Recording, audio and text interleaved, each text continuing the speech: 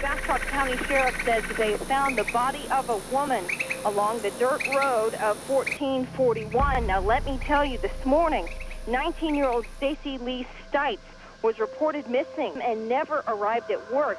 In 2006, a small documentary film team helped expose how an innocent man ended up on Texas's death row. But my personal opinion when I heard that she had been killed was that Fennell had done it immediately.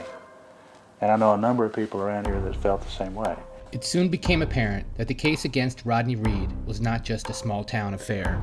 And I believe the state knew about it. I believe the district attorney for Bastrop knew about it. I believe the Sheriff's Department knew about it. And I believe the Bastrop Police Department knew about it. And I do believe they covered that up. They did not want a fellow officer implicated. In the past 13 years, the evidence has continued to mount in favor of Rodney Reed's innocence. A Georgetown police sergeant is spending the night behind bars. Jimmy Fennell, Jr. is accused of sexually assaulting a woman he detained. His guilty pleas today could play a major role in the appeal process of convicted murderer Rodney Reed. Key witnesses have recanted crucial testimony. Did Roberto Bayardo make missteps that hindered justice in some of the most high-profile crimes? A man within days of execution now awaiting word of an appeal after Bayardo clarified his conclusions on when that woman died. Key law enforcement officials who oversaw the initial investigation have been charged and convicted for their own misconduct. The man who oversaw the Reed investigation, Bastrop Sheriff Richard Hernandez, who also turned out to be a dirty cop and pled guilty to 6 felonies. And critical scientific medical evidence has been discovered that essentially exonerates Rodney Reed. She had been face down for 5 or more hours in one position before she was turned over to the new position. She was dead around midnight. She was already dead. Yet instead of exonerating Reed, or even retrying him under fair conditions, the Texas courts have decided to set a November 20th execution date for this year. State prosecutors are now asking to execute convicted murderer Rodney Reed. The amount of injustice wrought against Rodney Reed in this case is impossible to measure, and the fact that the state continues to seek his execution defies common sense and human decency. This documentary series is intended to highlight the evidence and the witnesses that prove Rodney's innocence, in hopes that Texas halts the execution of this innocent man.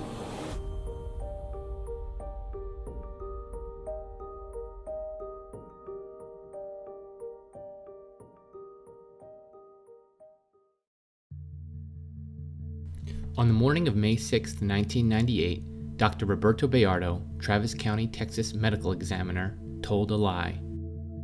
He was testifying during the trial of Rodney Reed for the capital murder of a local 19-year-old girl, Stacy Stites. When asked by Special Prosecutor Lisa Tanner approximately what time he believed the victim to have died, he answered around 3 a.m. on April 23, 1996. A few years later, I asked him how he came up with that specific time at trial. In your trial testimony, you said that time of the death was around 3 a.m. Do you remember how you could have came to that conclusion? We know when she was last seen and we know when the body was found, so we have a precise time.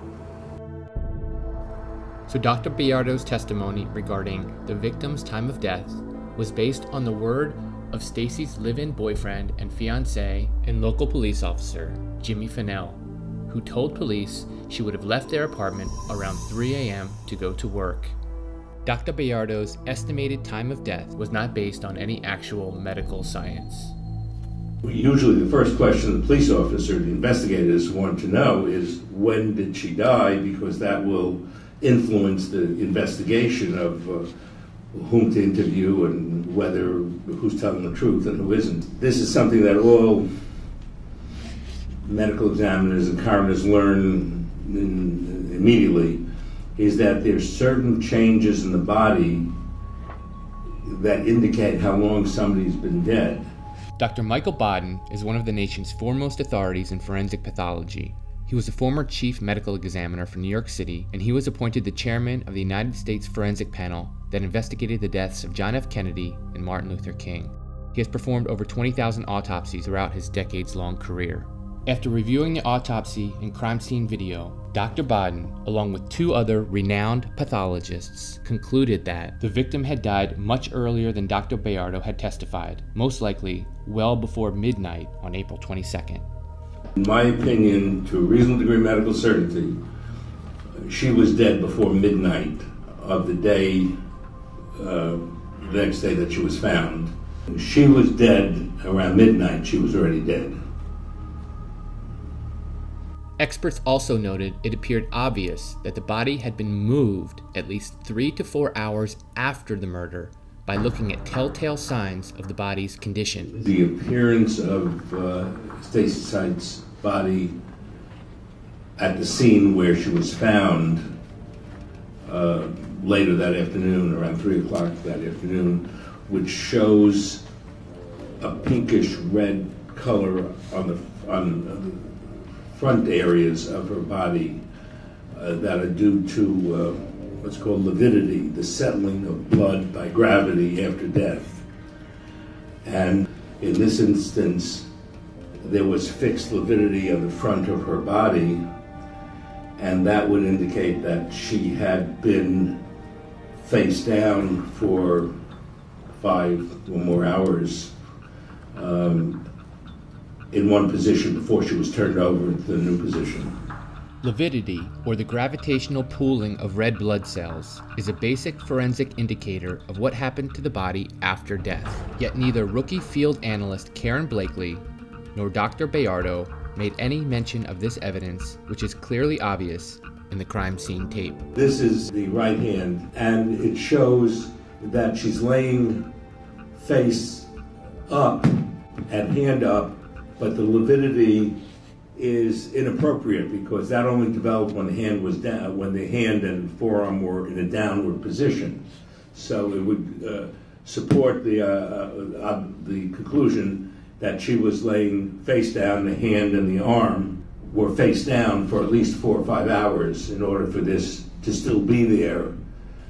One can see in the tips of the fingers pale whiteness in the second, third, fourth, and fifth fingers, and that's because at the time she was laying face down elsewhere, the fingers were against an object which pressed out the lividity, so it gives some information as to her being face down with a hand down for many hours before she was moved to this position.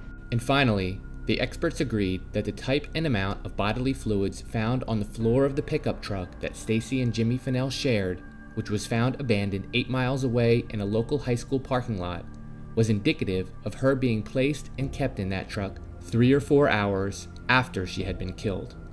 And that mucoid type fluid would have come out of her nose and mouth, which is an early part of the decomposition process after we die.